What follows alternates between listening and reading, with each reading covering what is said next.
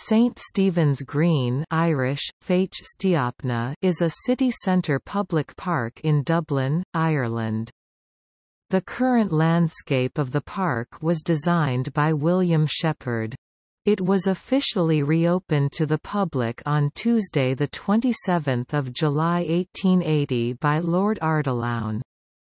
The park is adjacent to one of Dublin's main shopping streets, Grafton Street, and to a shopping centre named for it, while on its surrounding streets are the offices of a number of public bodies as well as a stop on one of Dublin's Lewis tram lines. It is often informally called Stephen's Green. At 22 acres (89,000 square meters), it is the largest of the parks in Dublin's main Georgian garden squares. Others include nearby Marion Square and Fitzwilliam Square. The park is rectangular, surrounded by streets that once formed major traffic arteries through Dublin city centre, although traffic management changes implemented in 2004 during the course of the Lewis works have greatly reduced the volume of traffic. These four bordering streets are called, respectively, St Stephen's Green North, St Stephen's Green South, St Stephen's Green East and St Stephen's Green West.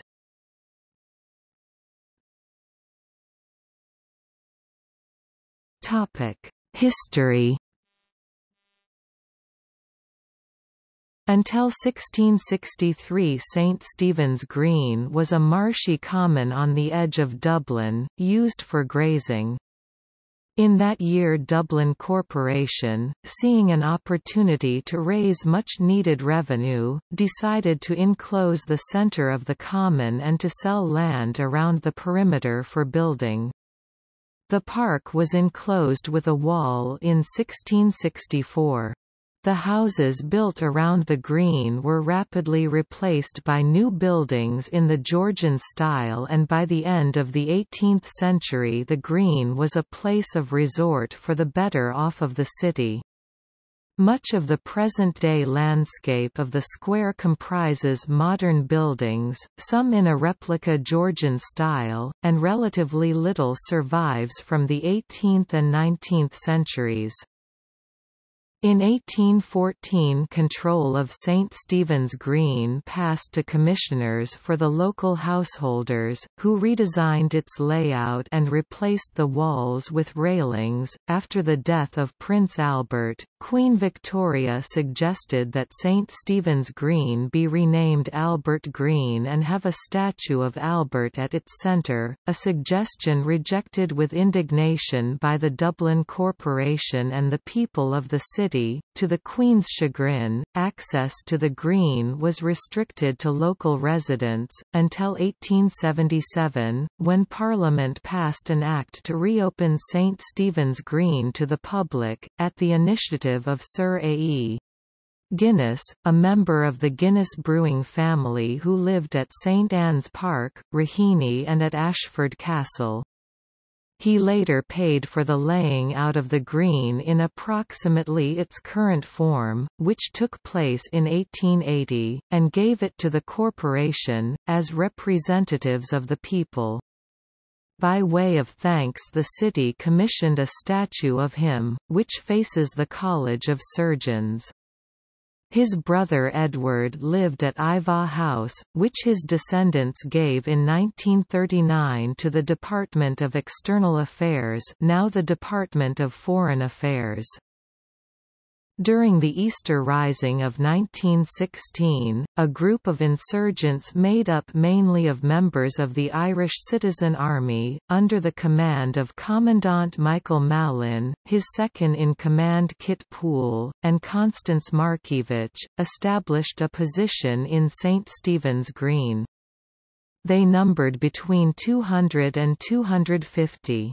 They confiscated motor vehicles to establish road blocks on the streets that surround the park, and dug defensive positions in the park itself.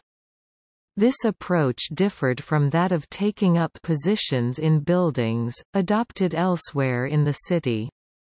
It proved to have been unwise when elements of the British Army took up positions in the Shelburne Hotel, at the northeastern corner of St Stephen's Green, overlooking the park, from which they could shoot down into the entrenchments. Finding themselves in a weak position, the volunteers withdrew to the Royal College of Surgeons on the west side of the Green. During the rising, fire was temporarily halted to allow the park's groundsmen to feed the local ducks. The park is now operated by the Office of Public Works on behalf of the Irish state.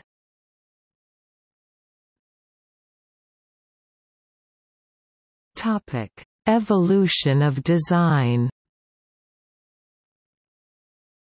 The landscaping of the park has undergone three major changes since its inception. Its first major change occurred in 1670. 2 rows of lime trees were planted around the perimeter, functioning as its first enclosure. At this time, the park was only accessible to the wealthy residents who owned plots around the park. In 1815, the park was redesigned by the Dublin city surveyor Arthur Neville. In his redesign, he added winding pathways and iron fences. At this time, the park was still closed to the public. During the 1860s, the campaign to make the park publicly accessible was underway, and the city engineer, George W. Hemans, proposed a new design to make the park as walkable and as functionally practical as possible. This included creating 4 gates at each corner of the park that would be linked by the extant pathways designed by Neville. This plan was eventually abandoned, most likely due to the fact that Hemans was employed by Dublin Corporation.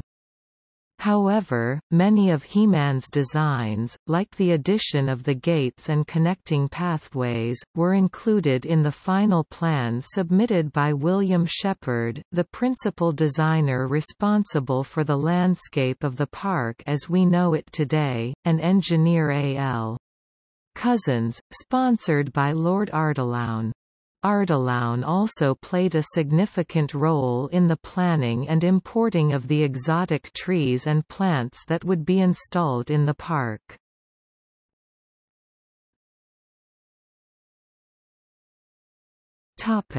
Park layout. While the central park of St Stephen's Green is one of 3 ancient commons in the city, its current layout owes much to the restorations of the 1800s. See history above. The grounds are roughly rectangular, measuring approximately 550 by 450 meters, and are centered on a formal garden. One of the more unusual aspects of the park lies on the northwest corner of this central area, a garden for the blind with scented plants, which can withstand handling, and are labeled in Braille. Further north again, and spanning much of the length of the park, is a large lake. Home to ducks and other waterfowl, the lake is fed by an artificial waterfall, spanned by O'Connell Bridge, and fronted by an ornamental gazebo. The lakes in the park are fed from the Grand Canal at Portobello. To the south side of the main garden circle is more open heath surrounding a bandstand, and often frequented by lunching students, workers and shoppers on Dublin's sunnier days.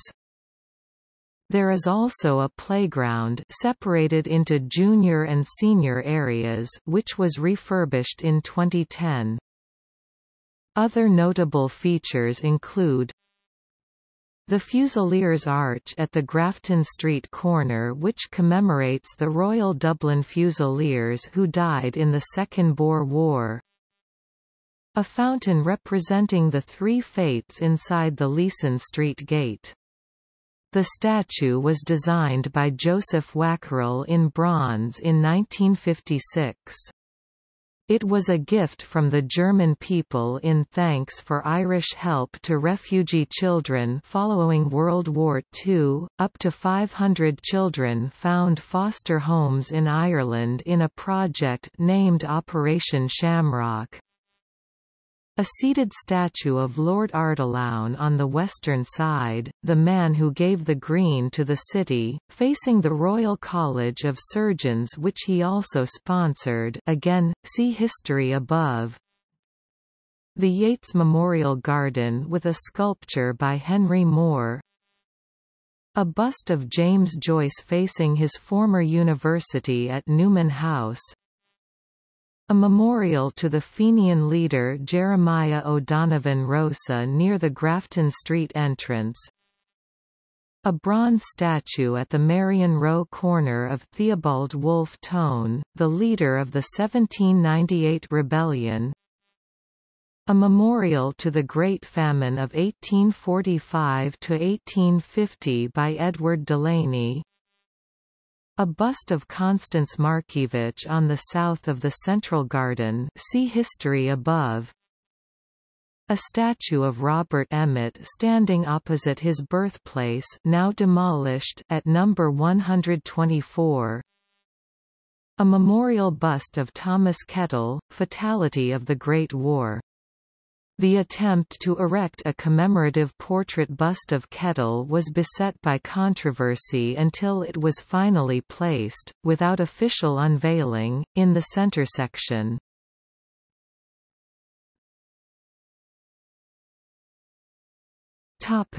Notable addresses.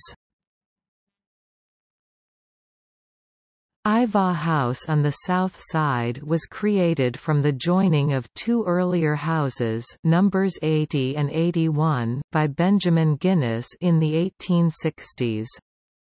It was donated to the Irish state by the Guinness family in 1939, and now houses the main offices of the Department of Foreign Affairs and Trade.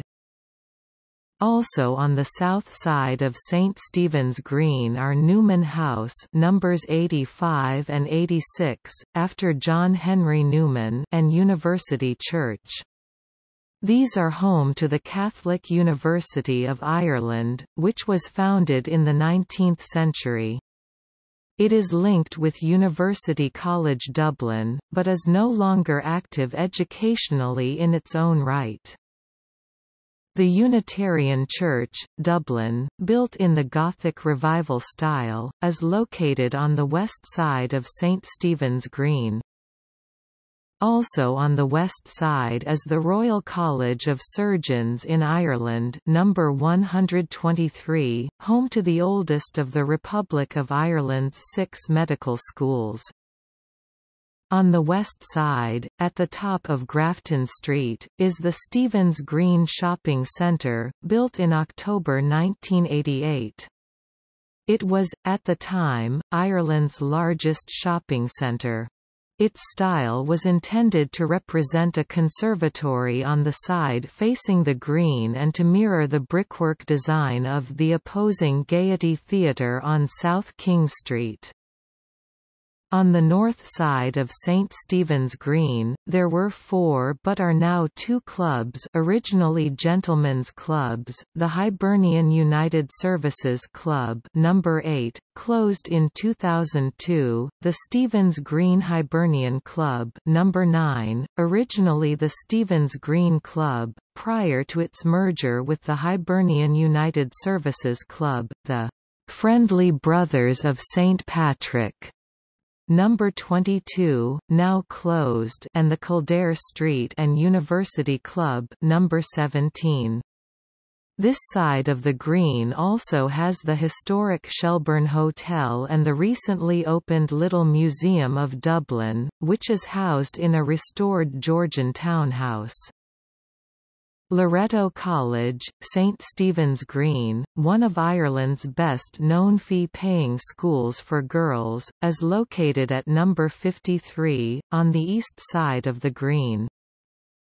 St. Vincent's Hospital, now located in a suburb on the south side of Dublin, was formerly located in buildings on the east side of St. Stephen's Green and on Leeson Street.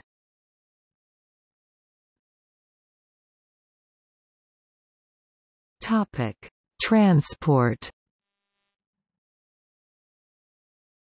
Dublin Bus Route 7B, 7D, 11, 32X, 37, 41X, 44, 46A, 61, 84X, 145, 155 and 757 all have stops along the east side of the square.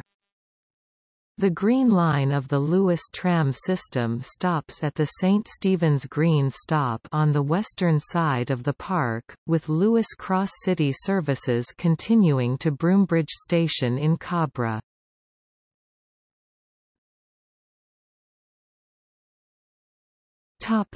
See also: List of streets and squares in Dublin.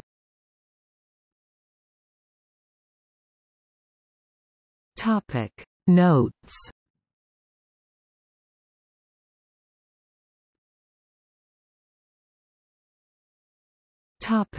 External links. Stephen's Green Shopping Centre website. A virtual walking tour of Stephen's Green.